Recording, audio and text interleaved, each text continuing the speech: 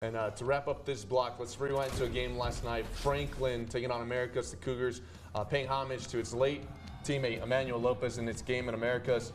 Hard, playing with heavy hearts, and Franklin managed to do a good job there with the win.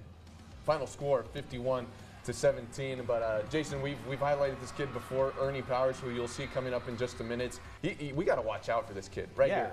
You know, for sure. I mean, you know, he's one of the fastest kids in the city.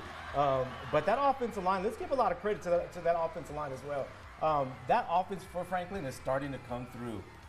Darren Walker, Cougars are rolling. Franklin again with a 51-17 win over Americas last night. Franklin looking pretty good to start the season.